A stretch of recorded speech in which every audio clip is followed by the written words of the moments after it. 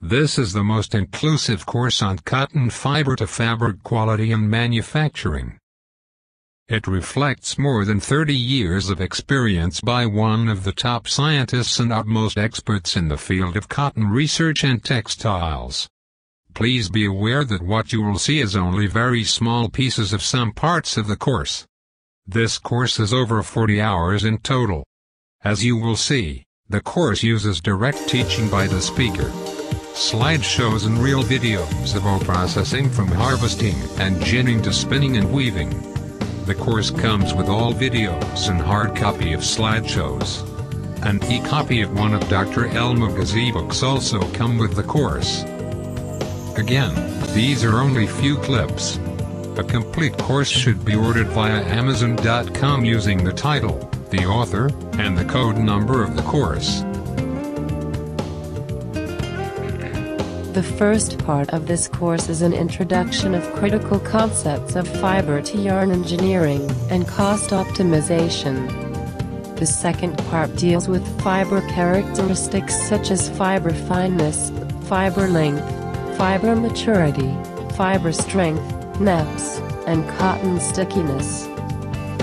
The third part deals with yarn characteristics such as yarn count, twist, strength, irregularity, and imperfections. All characteristics are discussed in the context of measurements and impacts on fabric quality. The fourth part deals with fiber processing, starting with harvesting and ginning and going into cotton mixing and blending. All stages of spinning preparation including opening and cleaning, carding, drawing, combing, and moving are covered in great details. Different types of spinning such as ring spinning, compact spinning, rotor open-end spinning, and friction spinning. The course will also cover effects of yarn and fiber characteristics on textile fabrics. Chapter 1.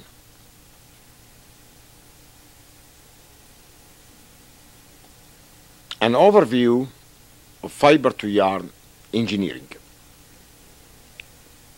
Perhaps the best way to start this overview is to discuss the principle of the fiber to yarn conversion system, and this is a factor or an issue that all spinners are familiar with. But for some of you who are not familiar with the system is very simple in principle. What we have here is a system in which the input material is fibers and the output material is yarn. Now, a yarn may be considered as a final product if we are dealing with a spinner, or an intermediate product, but in any case it will be used in further processing, weaving and knitting and the other applications. Between the fiber and the yarn, the system consists of two basic processes. The first process is the spinning preparation process, and the whole objective of this process is to produce a fiber strand. We need to understand that our input material is fibers, and the form of these fibers is a massive bulk of fibers. So we're dealing with a massive bulk as an input material, as represented in the cotton bale or the polyester bale.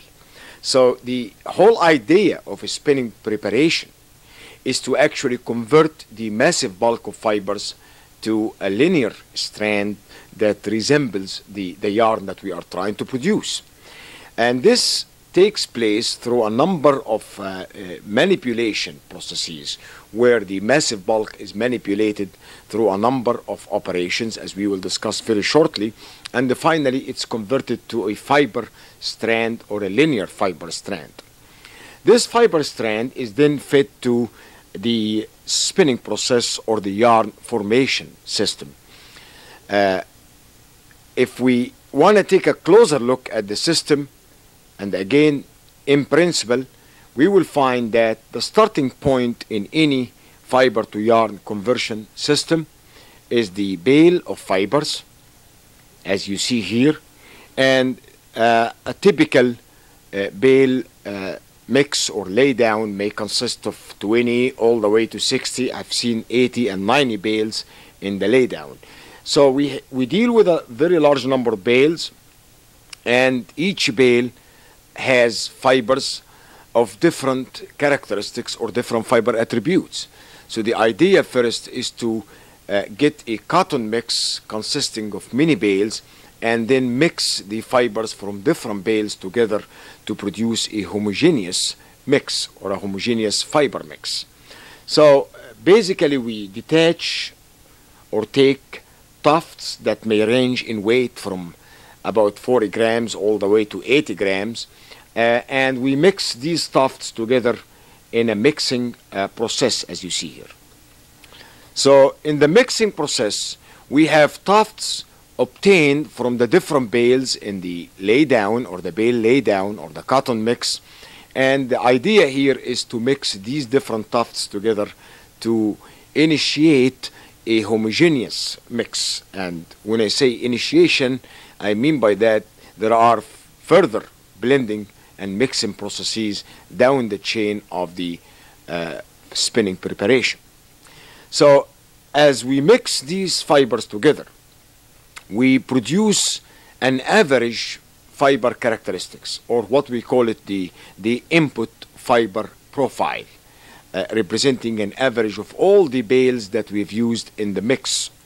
Now after that, as you see here, the tuft size is large, and the goal in order to reduce this large tuft size down to a linear fiber strand will be to open the fibers. That's to divide and redivide the fiber tufts down to smaller size.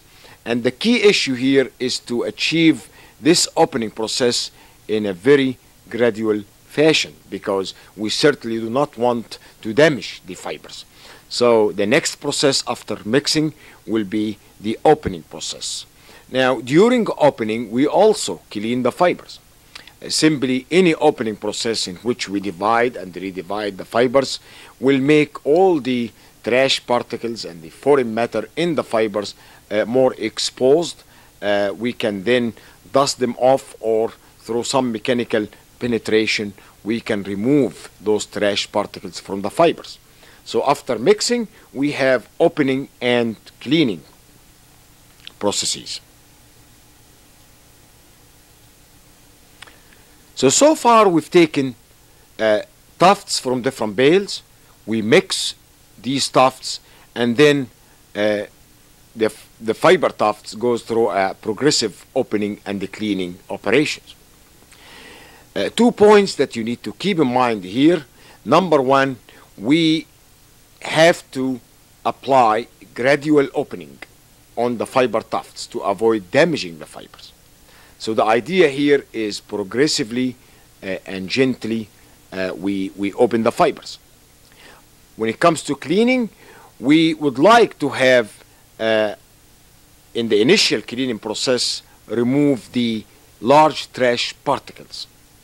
The reason for that is we certainly do not want the large trash particles in the cotton to go any further down the opening and the cleaning line, because if this happened, those trash particles, as we open the fibers, they will also be damaged, broken into smaller or fine trash particles, which will be extremely difficult to remove. So the idea here is gradual opening and cleaning. The opening has to be gradual so that a gentle action can be applied on the fibers to avoid fiber damage, and the cleaning has to be coarse in the beginning to remove the heavy trash, and as we go further down the chain of processing, we can then apply a finer opening and the cleaning so that we can finish the job of opening and the cleaning. The 3 processes we just mentioned, the blending, the opening, and the cleaning, are typically performed simultaneously. Anytime you try to open, that's divide or redivide the fiber tufts, the dust and trash become exposed, so simultaneously you do some form of cleaning. And as the tuft size becomes smaller, then the possibility of better blending and enhancing the blending between the different tufts increases, and as a result of that, blending is becoming much more enhanced. So opening, cleaning, blending are three functions of the initial process, the opening and the cleaning line, that are typically performed simultaneously. That is despite the fact that we have some machines that are specialized in opening, others that are specialized in cleaning, and obviously we have mixing machines. Anytime we open the fibers, we clean the fibers, and we also blend the fiber tufts. Now, the opening process continues until we reduce the tuft size dramatically down to what we call a card web. And carding, as we will learn later on, is a fine opening and the cleaning process. This is the last machine in the opening and the cleaning line. So your chance of reducing the size of the tufts end at this point here.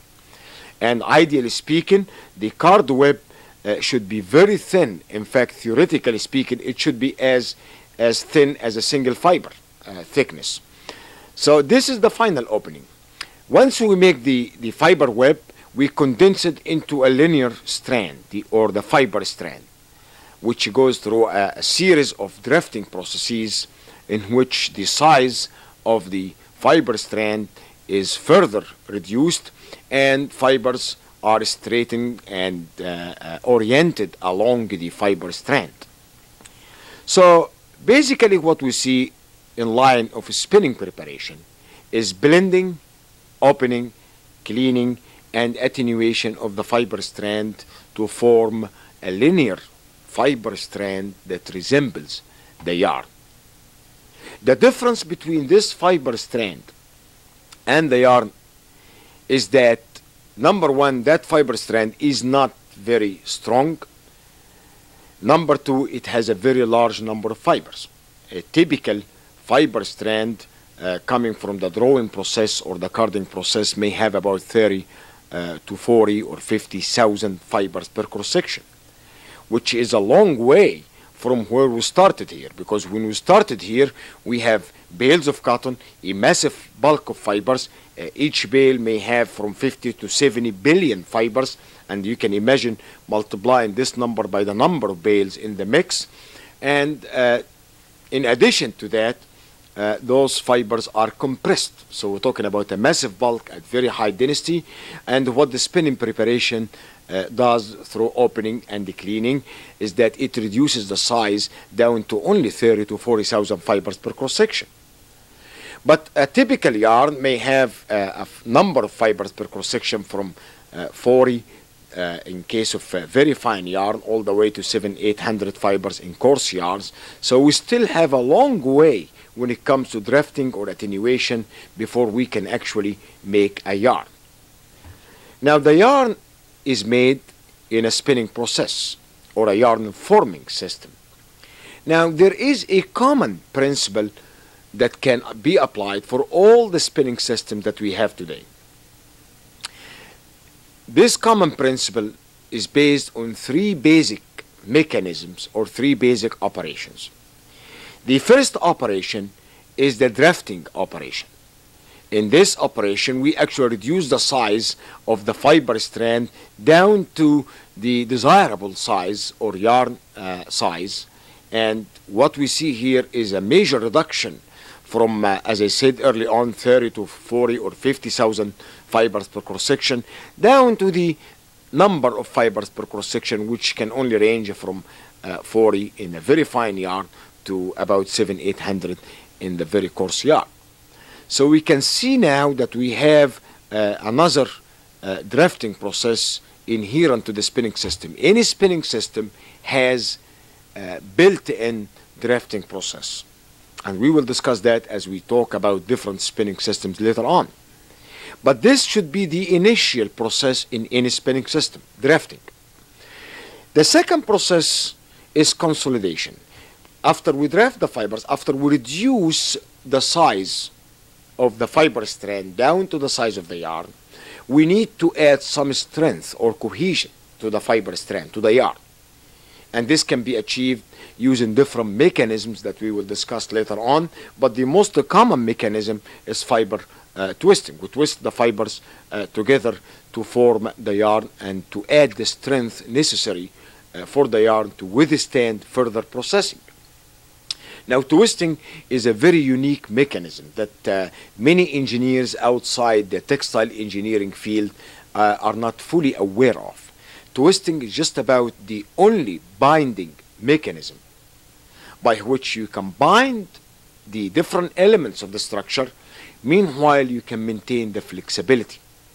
Because one may wonder, why don't we just add an adhesive material or cement or glue to the fibers and we can then put them together in the yarn? The reason that we use twisting and wrapping and the other mechanisms is that we need to add the strength to the fiber strand. Meanwhile, we need to maintain or preserve the flexibility that was originally in the fiber. We need to convert that flexibility to the yarn. So the yarn will become flexible and the fabric produced from the yarn will also become flexible. So drafting to reduce the size down to the desirable size of the yarn, and then consolidation to put the fibers together and to add the necessary strength to the yarn, and then finally the yarn package forming or the winding process. So in any spinning system, you have to have three mechanisms. First of all, we have to have the drafting mechanism by which we reduce the size of the desired of the yarn or the fiber strand down to the desired yarn count. Second, we have to have a consolidation mechanism, and finally we have to have some way to form a package through a winding process.